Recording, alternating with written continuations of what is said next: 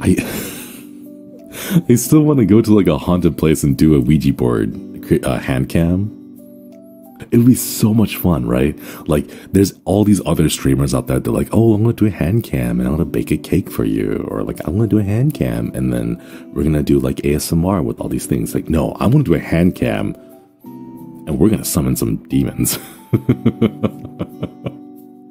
Just have a hand cam down there and then get like a long stick with a piece of chalk at the end of it. Draw like a summoning circle and then like have some demonic chants and...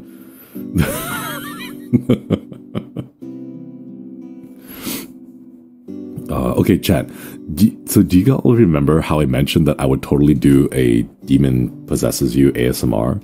It turns out that it's actually very difficult to possess someone for longer than like 20 minutes because I run out of things to say. Or not even 20 minutes, like 5 minutes. Because I run out of things to like whisper into people's ears. Like I just gave up. I tried to figure out things and was like I tried to be all like, you will suffer. Bad things will happen to you. May you find a pebble in your shoe that you can't get rid of that will stick with you for the rest of the day, make it very uncomfortable. And then like I'm just done. Like I don't know what else to say. So I don't know. I don't